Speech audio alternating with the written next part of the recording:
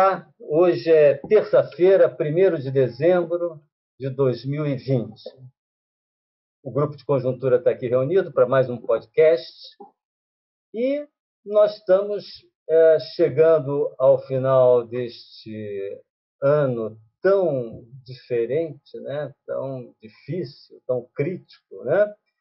E, de todo modo, ao aproximarmos do final do ano, nos aproximarmos do final do ano, estamos chegando também a uma espécie de uma hora da verdade. Uma hora da verdade no seguinte sentido aqui. Bem ou mal, depois da pandemia, com as medidas que foram adotadas, com o início da recuperação da economia, a gente foi entrando no mundo que, a partir de agora, começa a mudar substancialmente. Mas mudar em dois sentidos. Primeiramente, vamos pensar aqui a mudança estritamente no campo da economia, né?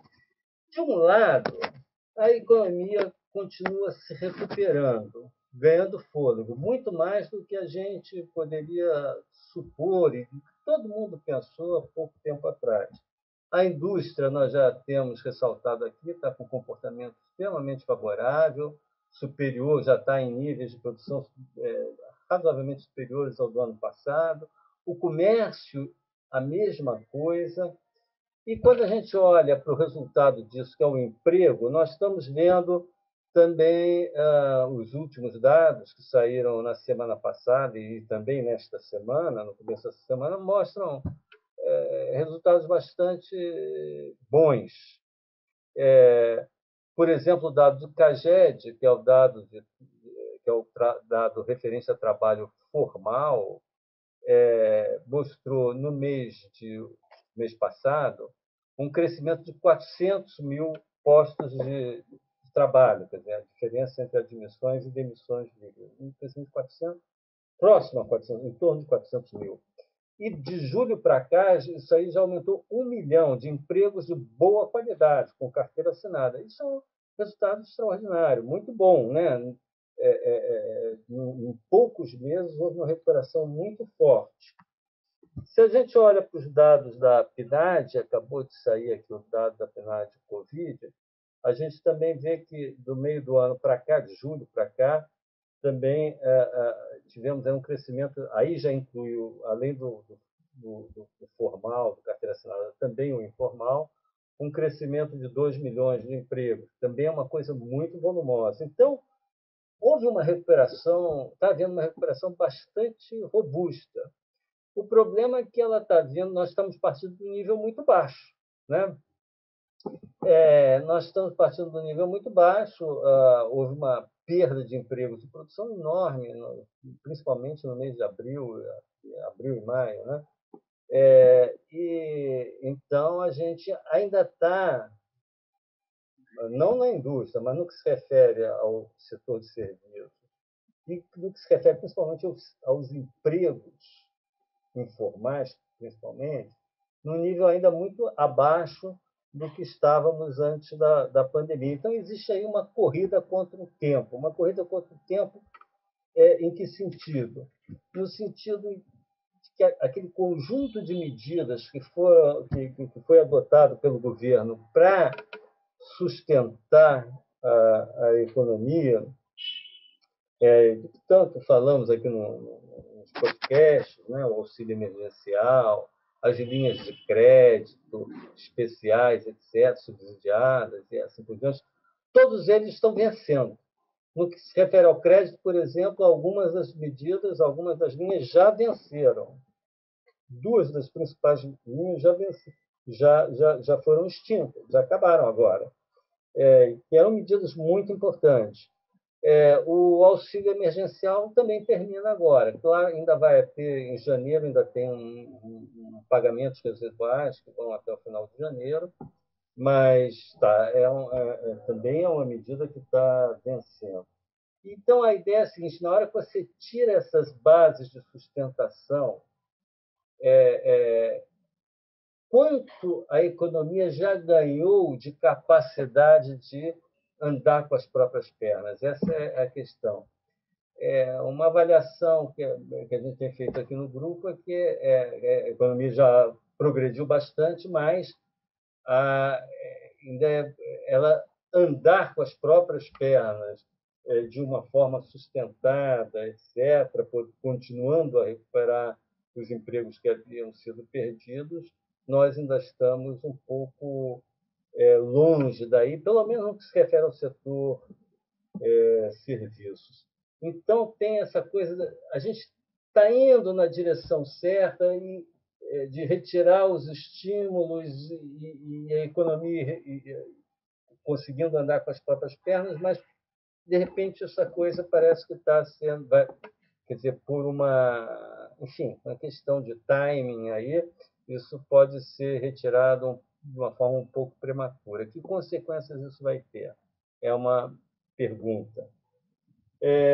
Se a gente olhar para a pandemia, mas para a pandemia pensando, obviamente, nos seus efeitos sobre a economia, nós também temos esses dois lados, essas duas forças opostas. De um lado, a gente tem a perspectiva da vacina, que seria a libertação da gente em relação à crise da Covid-19. Na hora que a gente tiver uma parcela importante da população vacinada, sobretudo a parcela mais vulnerável, etc., isso aí nós vamos, de fato, estar resolvendo o fundo do problema da crise relacionada à Covid, especificamente.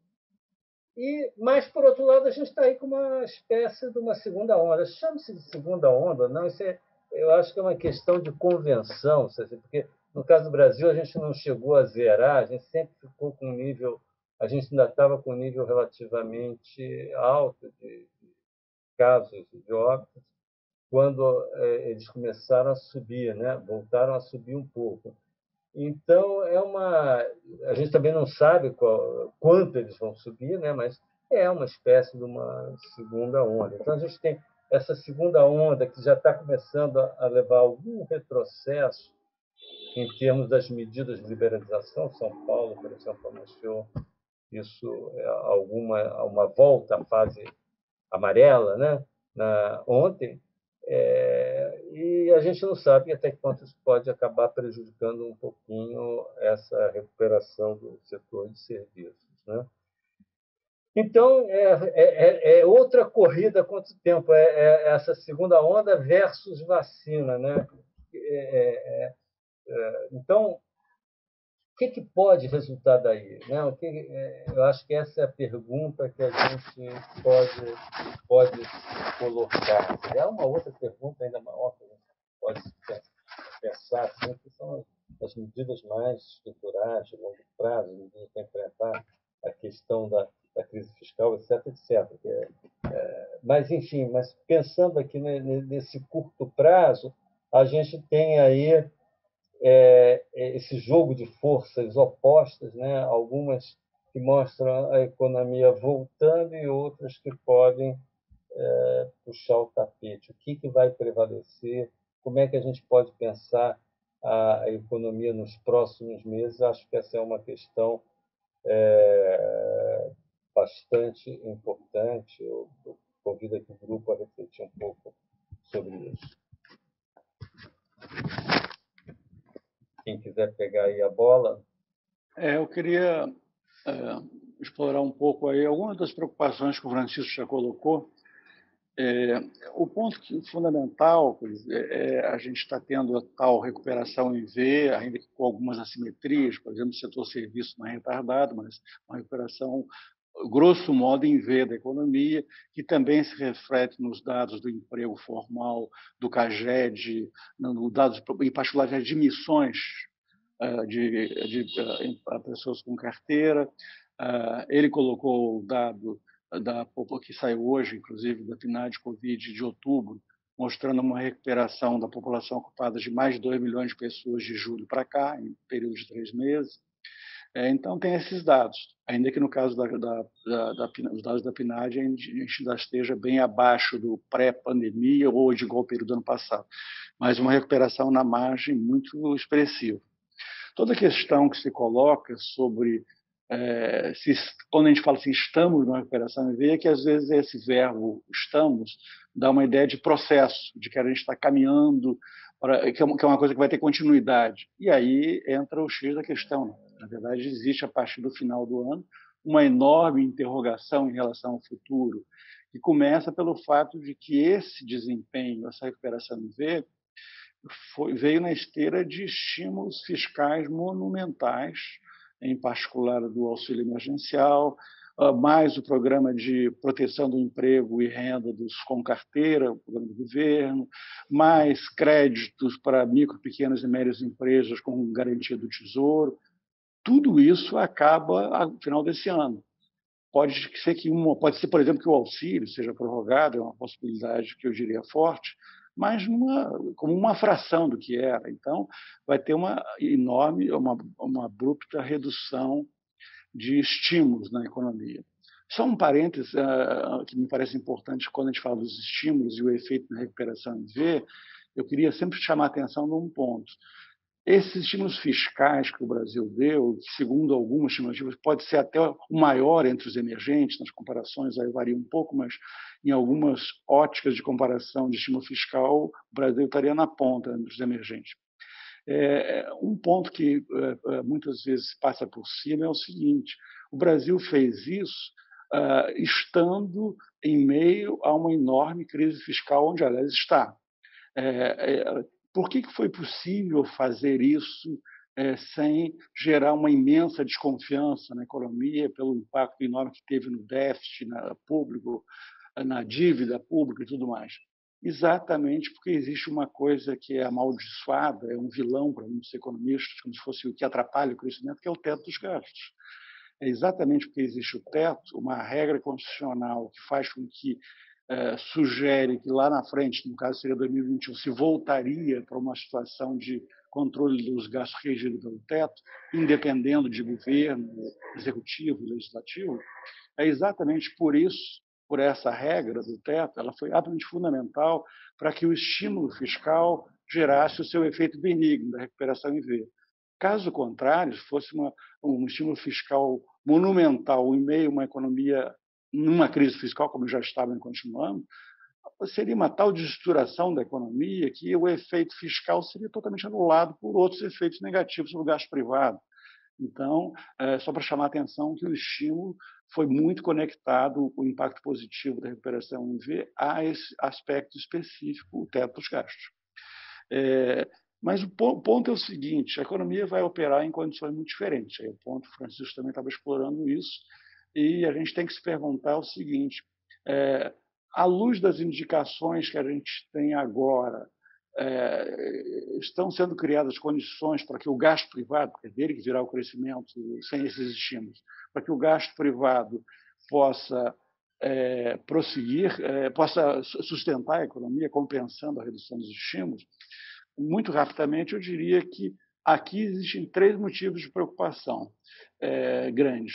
Primeiro, que o mercado de trabalho, mesmo com essa recuperação na margem do pessoal ocupado e tudo mais, se a gente pega os dados da PNAD, nós estamos ainda com algo como 11 milhões de pessoas ocupadas a menos do que igual ao período do ano passado. Então, uma recuperação que ainda nos deixa muito aquém do mundo pré-pandemia. Segundo ponto é que as condições financeiras da economia têm piorado acentuadamente nos últimos tempos, principalmente a partir de agosto, na medida que vai ficando cada vez mais em dúvida a questão do regime fiscal, se o teto, que era âncora, vai ser mantido ou não, e como é que vai se acomodar novos gastos nisso. E isso tem gerado impactos muito negativos em juros e câmbio, por exemplo. A desvalorização cambial no Brasil foi a maior entre os principais emergentes. E, recentemente, a semana passada, saiu um estudo do JP Morgan mostrando que nos juros futuros, a inclinação da curva, dada pelos juros de 10 anos menos os juros de 3 meses, no Brasil é a maior entre as principais economias emergentes. Então, tanto o câmbio quanto a inclinação da curva de juros são sinalizadores poderosos desse enorme prêmio de risco, dessa enorme incerteza que existe em relação ao futuro da economia brasileira, que é uma incerteza basicamente fiscal. Então, esse é um ponto que a gente tem que estar presente, quer dizer, um fator. Essas condições financeiras piores já estão significando uma pressão inflacionária que não se esperava. Aliás, muitos economistas, defensores de nossa da bola para teto e para soltar o fiscal, diziam que a inflação estava morta no Brasil. A gente está vendo que ela não está nada morta, ela está ressurgindo via câmbio, via outros fatores. Então, tem toda essa preocupação grande em relação às condições financeiras, tanto o impacto negativo sobre a inflação, como o fato de que condições financeiras adversas são um poderoso indicador antecedente de mau desempenho da economia real à frente, além de ser um grande complicador, cada vez maior, como a gente está vendo ao longo desse ano, para o financiamento da dívida pública, que vai encurtando, o financiamento a dívida pública vai se financiando em condições cada vez mais desfavoráveis que tornam o país cada vez mais vulnerável, mais dependente do humor dos investidores, do mercado financeiro, e isso é uma grande preocupação. Por último, não vou me alongar, um outro fator de preocupação é a questão da Covid, em particular pelo efeito econômico na questão da normalização. Quanto tempo ainda vai demorar a normalização do setor de serviços, o que é crucial para a recuperação do mercado de trabalho, que ainda está...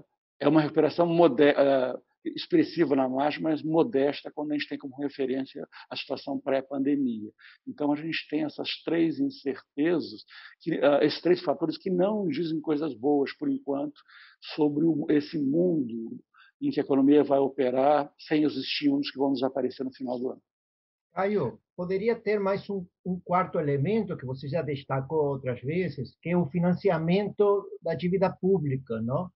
Temos uma dívida de curto prazo, uma dívida que vence nos próximos 12 meses, que já está num patamar acima de 40%, e temos um déficit fiscal também elevado para os próximos 12 meses. Se a gente soma os vencimentos da dívida com esse déficit fiscal, o número pode ficar próximo de 50%.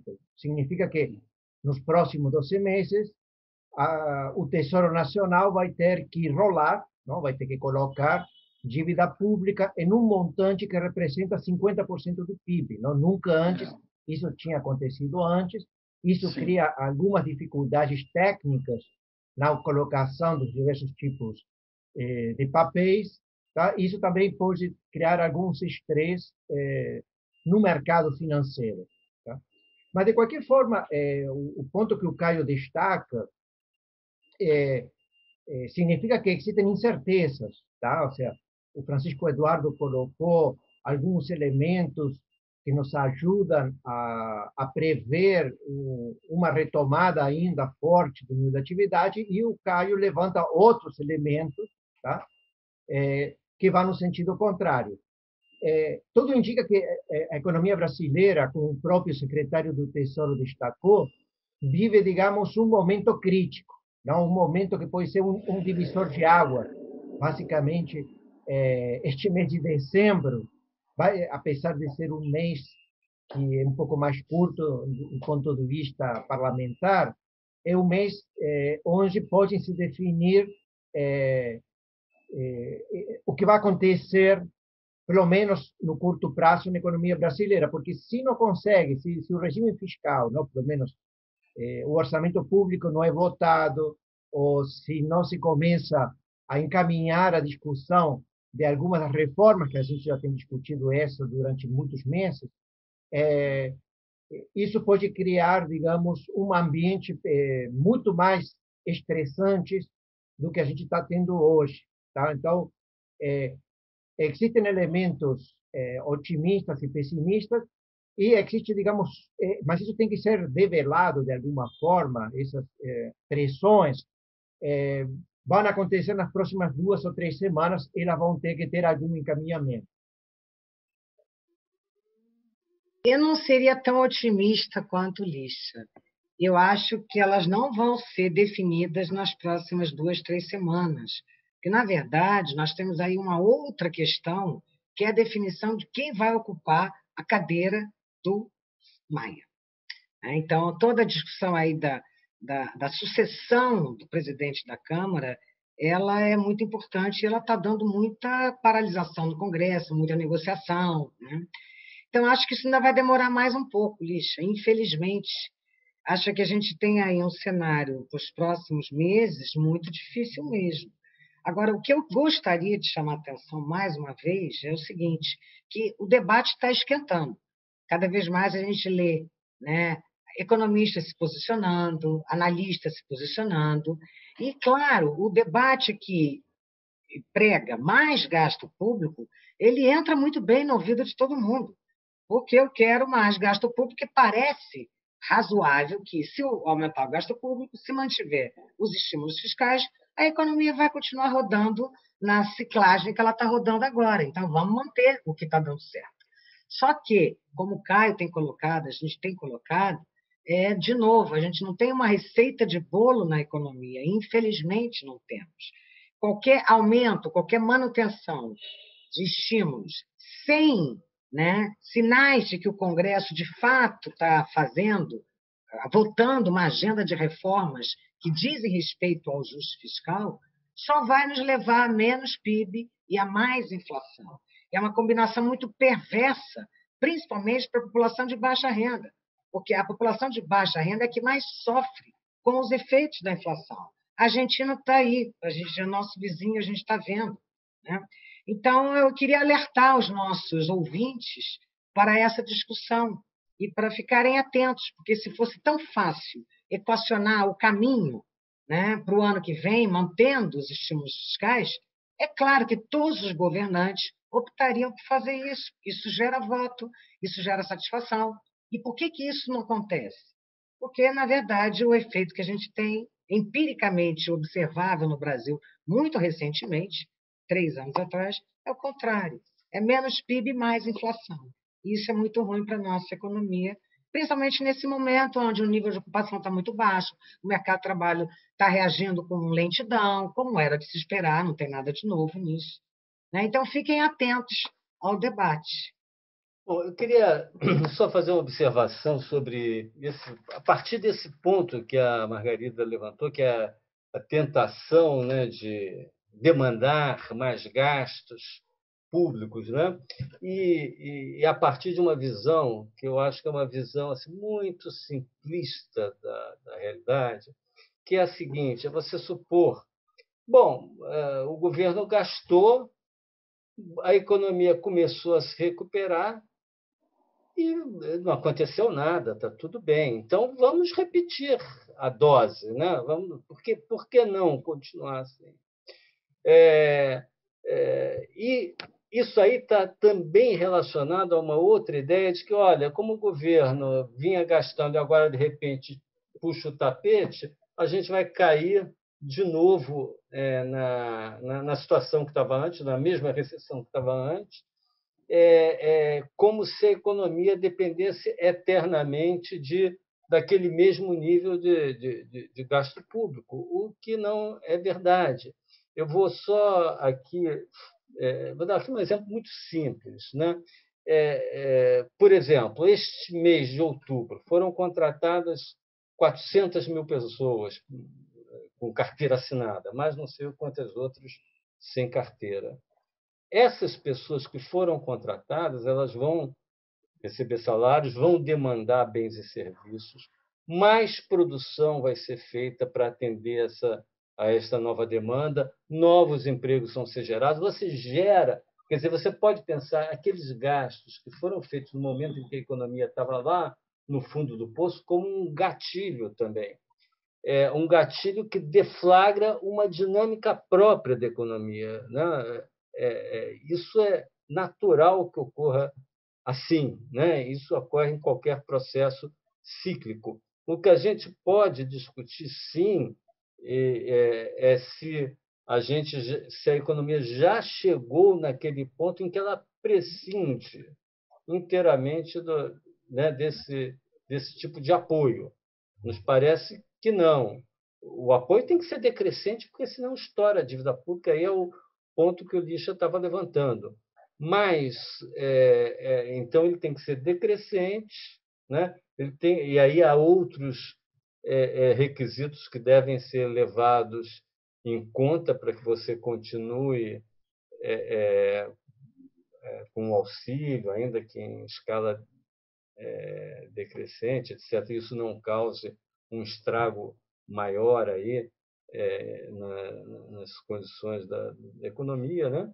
Mas, enfim, o que eu quero dizer é o seguinte, é que essa visão mecânica de que, olha, a economia põe um gasto público e a economia vai depender eternamente desse mais gasto público, é uma visão totalmente equivocada. É como se o resto, o setor privado, a produção, fosse uma coisa, né, digamos assim, morta, que não reagisse, que não tivesse uma dinâmica própria.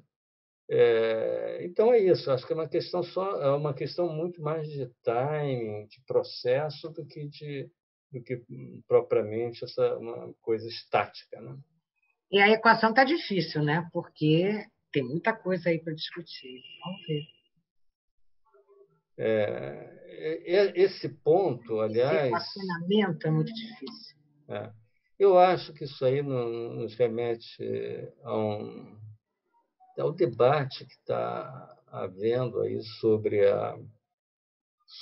o que fazer, né? O que fazer diante deste quadro, né? Agora, eu pessoalmente gostaria muito de entrar nesse assunto, mas como a gente não tem mais tempo, não pode fazer, Caio. Pega aí 5 minutos, 3 minutos, tenta fazer resumidamente.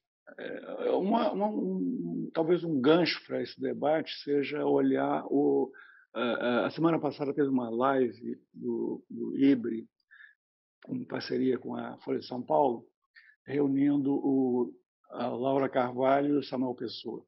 A Laura Carvalho é um expoente do pensamento mais à esquerda e tal, uma pessoa influente hoje em dia nesse debate. E então, como são posições polares de resposta à questão chave, que é de que depende afinal o desempenho de 2021,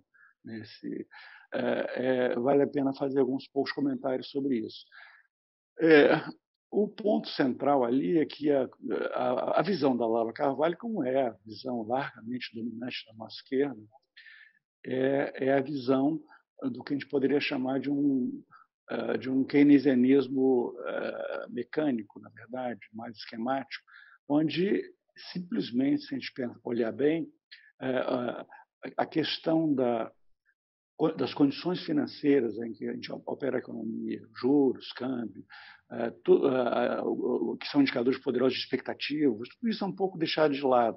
Na verdade, é como se a economia operasse a partir de estímulos à demanda agregada e, em geral, se privilegia o estímulo fiscal, porque ele tem uma resposta, ele é de controle do governo, em última análise, então é um componente da demanda que aparentemente está sob comando da política econômica para estimular a economia, e essa é a visão.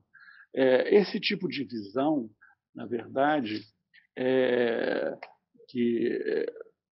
primeiro lugar, esse tipo de visão desconsidera inteiramente especificidades como que a gente está vivendo. O Brasil é um país que vive uma imensa crise fiscal, uma dívida completamente fora de dos parâmetros pela comparação com outros países emergentes. Ainda mesmo agora eu estava lendo uma matéria sobre a classificação de risco do Brasil feita pela S&P. O Brasil perdeu o grau de investimento lá em 2015, está acho que 2 degraus abaixo, se não me engano, atualmente. O Brasil está com uma dívida de 95% do PIB. Só que a dívida de países que têm essa classificação de risco, a dívida média é um pouco acima de 70% do PIB. E a dívida média dos principais emergentes está um pouco acima de 60% do PIB. O Brasil está totalmente descolado. O Brasil está bem próximo da dívida dos países que são considerados com um risco altíssimo de calote, que é em torno de 100% do PIB. Na verdade, por que o Brasil, embora tenha com a dívida tão próxima dos classificados como calote, tem uma classificação de risco de países que têm dívida muito menor?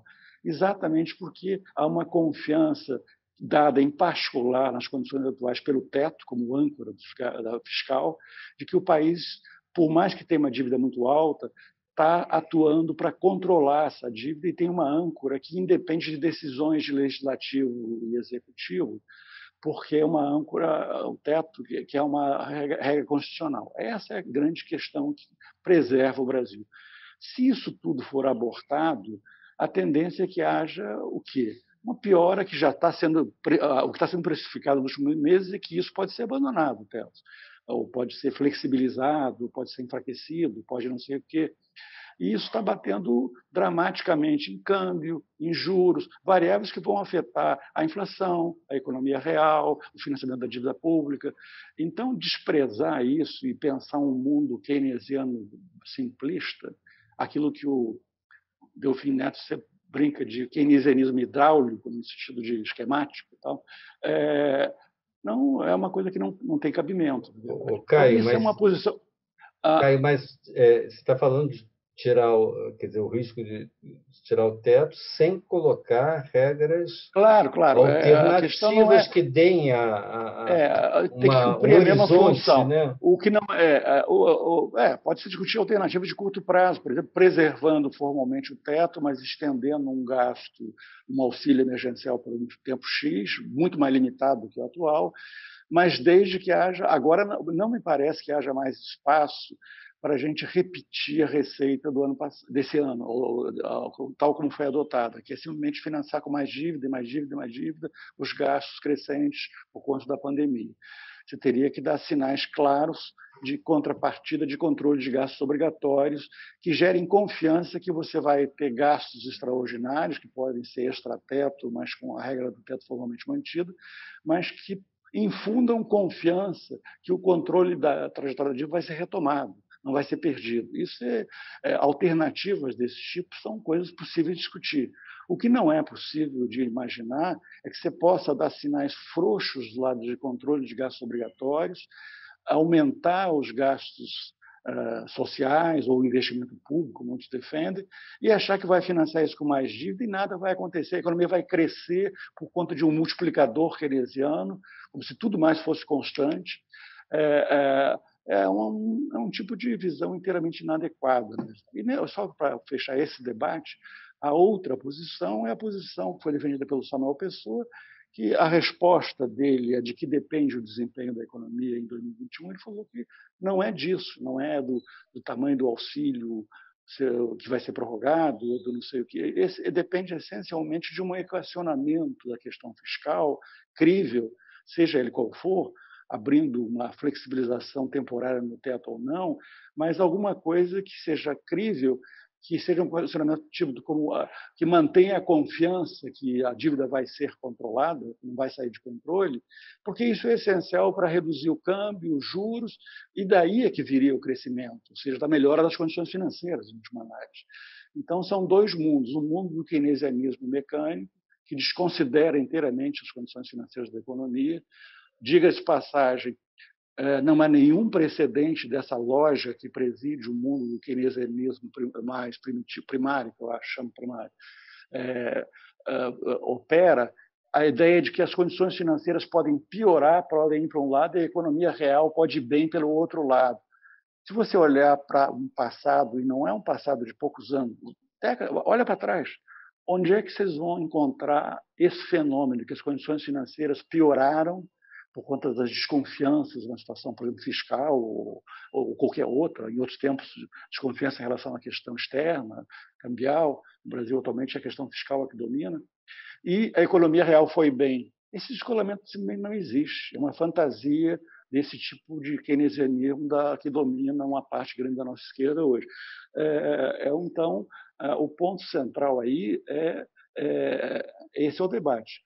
O debate é a questão central do Brasil, o equacionamento da questão fiscal, que pode comportar, sim, eventualmente, não está fora desse mundo, dessa visão, uma prorrogação de auxílio temporária, mantendo o regime do teto, por enquanto, ou o keynesianismo mecânico de que mais gasto quer dizer, porque tem capacidade ociosa, então mais gasto quer dizer mais crescimento.